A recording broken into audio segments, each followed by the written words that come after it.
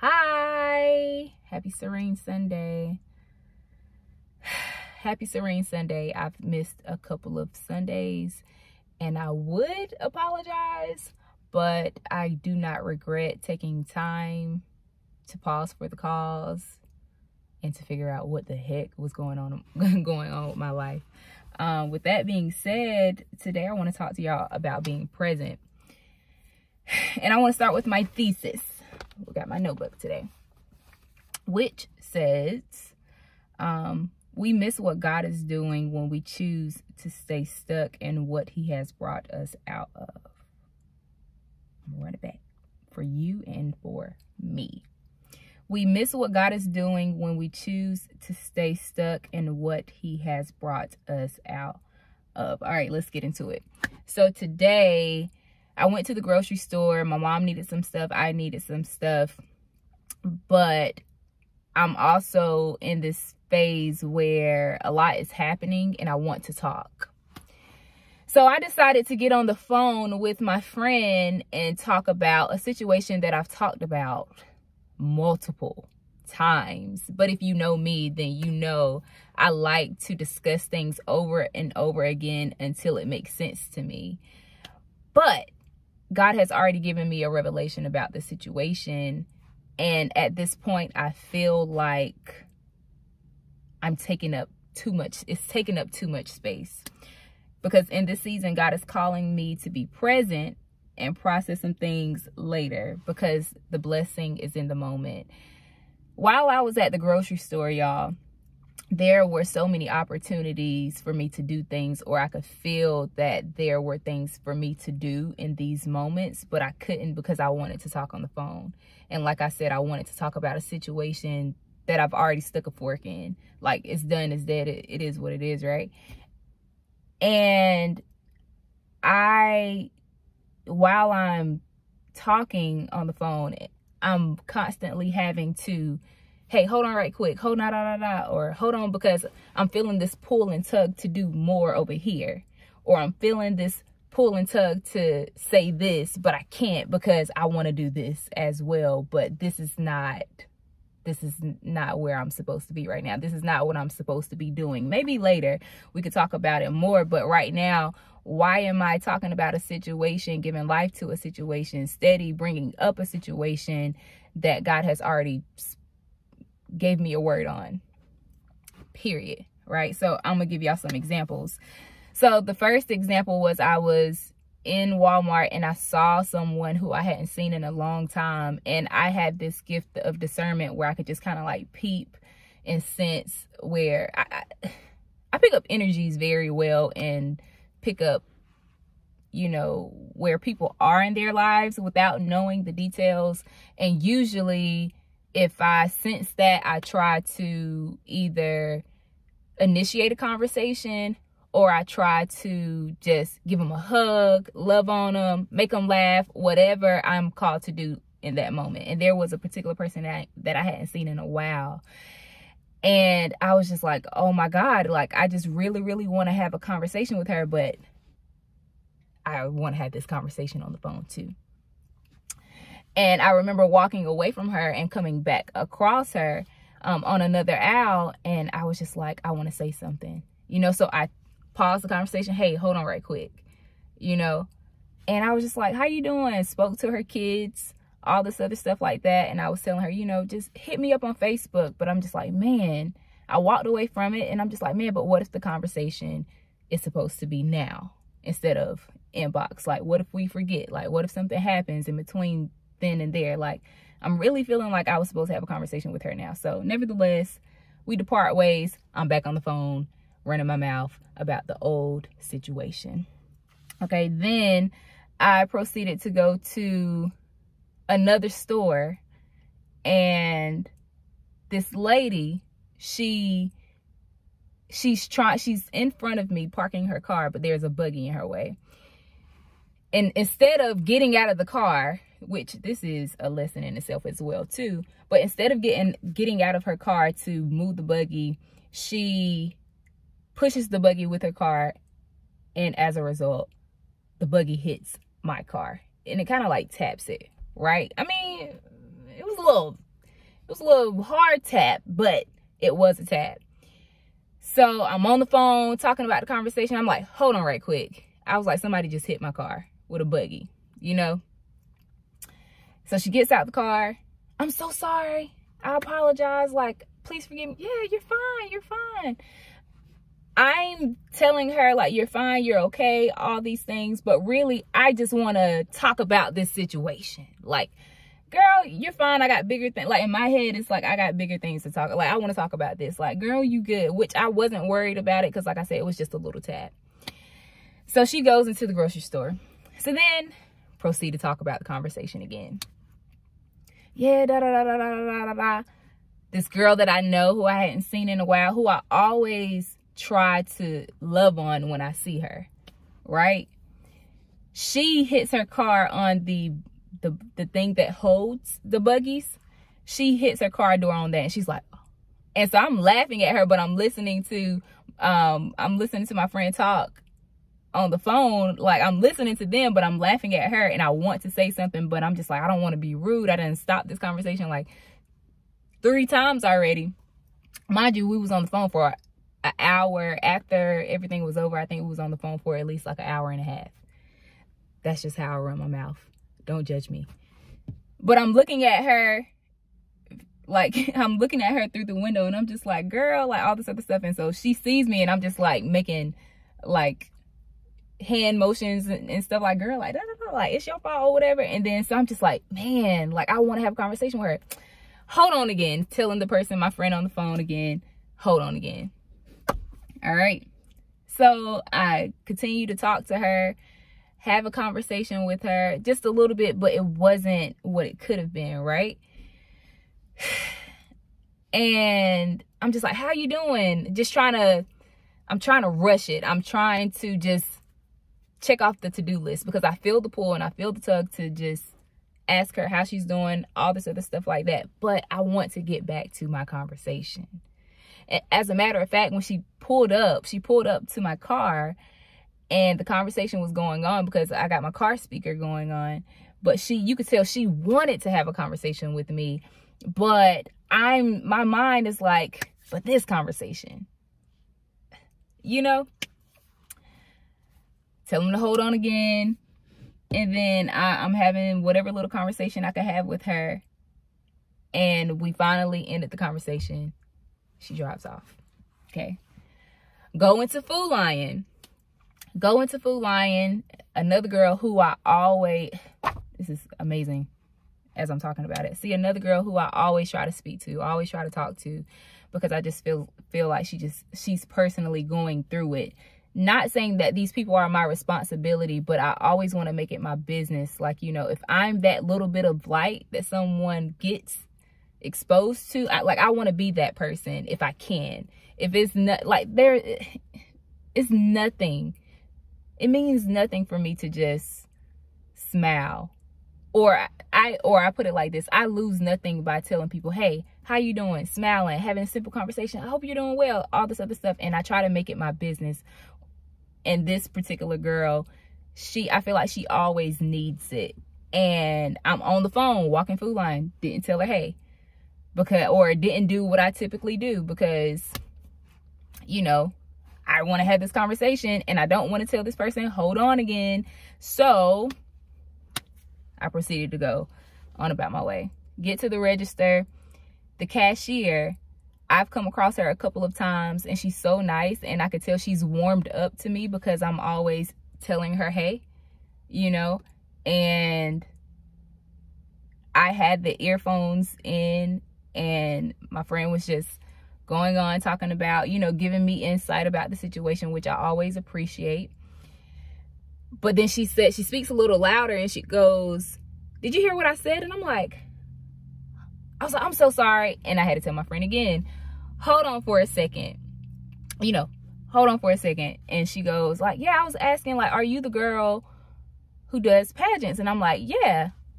How do I know that wasn't a missed opportunity? So as all these things are going on, I'm having the revelation, like small revelations in my mind, or multiple signs telling me, be present, get off the phone, be present, be present. But like I said, I want to talk about this old situation so bad, right? Just so bad. While I'm sticking my card in, I finally said, you know, let me call you back. I was like, let me call you back. Like, let me just call you. After the girl said, you didn't hear what I said? I was like, let me just call you back. As which I don't know the order, but all this is happening in one moment. But I stick my card into the card reader to pay for my groceries. And quickly, like, as I'm doing it, the lady who hits my car, she comes up to me and she's like, oh, wait. She wanted to pay for my groceries. And I got it out quick enough because I already knew, like, why she was telling me to hold on. And I quickly took it out. And I was like, oh, and she was just like, yeah, I just want to pay for your groceries because I feel so bad, because I feel like, oh my God, like, that was so wrong. And I was like, no, you're fine. And then that's when I told my friend, like, I'm gonna call you back. And we continued to talk. And it was such a great conversation. And even though I was able to do a little bit here and there with all the people, the fact that I wasn't fully present could have robbed them of something and robbed me of something. For example, I don't know if the cashier was asking me about that because she was inquiring about my services. You know, I wasn't fully present, so I wasn't able to. Oh, and I saw someone else. Granted, I see people all the time in the grocery store, but these people who I saw today are people who I felt like I really was supposed to be in conversation with. And the fact that this lady, this cashier, she was asking me, like, are you the one who do pageants? She could have been inquiring about my pageant services. And if I would have never got off the phone, you know, with my friend, then I would have missed the opportunity for the late, like, I would have kept my card in the card reader too long and paid for my groceries when she wanted to pay for my groceries. And I'm just reminded about how God wants to bless us in the moment. He really wants to do a thing with us. He really wants to give us our breakthrough, but we can't because we're so stuck in the past. We're so stuck on what didn't happen or how it didn't happen or why didn't it happen. And I was just in the moment where I just wanted to talk about that after I've already received the revelation, after God has already given me a revelation about what I was talking about, after I've already processed the emotions about everything. And if you know me, I'm a big advocate on processing what you feel, why you do what you do, your intentions, your motives. Like, I'm really good at that. But in this moment in time, it was not time for that. It wasn't. It was time for me to be a blessing and to be blessed. But God couldn't do it. Or I can only imagine what would have transpired or how much greater the experience would have been had I not been on the phone trying to talk about a dead situation. Or a situation that God has already said, look, leave that over there, pause for the cause, whatever you need to do. And I'm just like, man, not only that, as I'm getting like back in my car to drive home, my mom was like, she was like, hey, did you not remember that I wanted you to bring the food back home at a certain time so I could have like dinner ready for your brother before he goes to work, or he could eat something before he goes to work? And I'm like, man, missing out on opportunities, missing out on what you need to do, missing out on handling your business because you want to stay stuck in a place, or you want to live in a place that where you're just, it's not for you. It's not your space. It's not where you're supposed to be. Trying to be somewhere where you're not supposed to be. You're trying to be in the past, stuck in the past. You want to live there and be here, and you can't. You can't. Simply put, you just can't be in both places at both times. Like, somebody's going to get neglected. Matter of fact, both is going to get neglected, and nobody is going to benefit or get the full benefit or the full experience of what God is trying to do or what you came to do. And I'm just like, man, it's time to let the past go. Whatever God is telling you to release, just release it.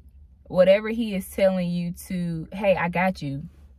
Don't worry about that no more. I know you're worried about it, but your worry is taking up too much energy. It's taking up all your capacity, and you don't have the capacity to do this. You know? So let me look at my notes to make sure I ain't missed nothing. There's a time to process what you feel and what's going on, but know when to dead it. Know when to do it. Know when to process your emotions. Know when you're supposed to be discussing the situation. Know when you're supposed to let it go. Know when you're supposed to pause it. No, like, you have to have discernment. That's basically what I'm saying. Know when to be present, because there's been days where I don't feel that pull and tug. Like, I'll see people out and about, and it's just like, not today. I can't go to the grocery store today. But this day I could sense that God was putting these people in my path for a reason. And I was able to get a little bit, you know, like, to experience a little something with them. But it's just like, man, I truly neglected a moment because I wanted to talk about a situation. Not because, like, I'm still, you know, upset or anything like, but just genuinely, I'm naturally a person who just loves to discuss things over and over and over and over again until I figure out the reason why. But it's not up to me to figure out the reason why. It's my job to trust God. That's it. That's it. That's all. That's all I can do. Let's see if there's another point. You can't do things half-heartedly, or you can't do both, because neither is a benefit. Like I said, for example, when she was trying to talk to me after she hit her car door on the buggy thing, I was literally trying to listen to her and him at the same time. My best friend, Easy. I was trying to listen to the both of them at the same time. Impossible. Because he was spitting some facts. Like, he was giving me, like, hardcore truth. Like, he was giving me, like, some philosophical type SHIT. I was about to curse. Serene Sunday. Maybe Monday. Maybe Tuesday. Or another weekday. But I'm not going to curse today. Anywho. But he was trying to give me some philosophical advice. And she was, you know, just telling me how she was doing. And I'm like, there's no way for me to do both. Either I'm going to end this conversation or in this conversation with her. And as a result, I kind of somewhat ended this one. But for what? For something that me and my friends, we've all discussed over and over again. We talk about the same things over and over all the time. For what? For why? And that's the tea for today. That's what we're on. That's the revelation. No longer missing what God is trying to do because we want to be stuck in a place where he has already brought us out of. That's the thing. That's what you need to know. You're already delivered. You're already healed.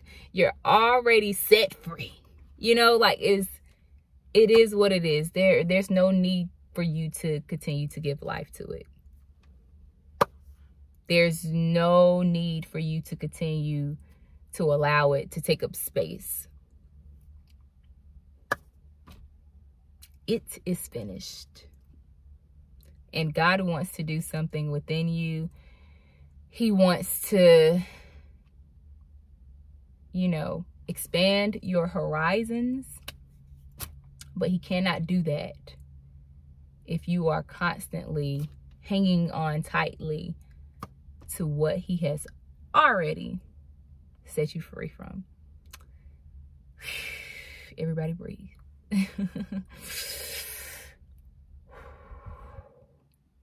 It's okay. It's okay. For sure. All right. I love y'all. Happy Serene Sunday. I'll see y'all next Sunday. Hopefully. Bye.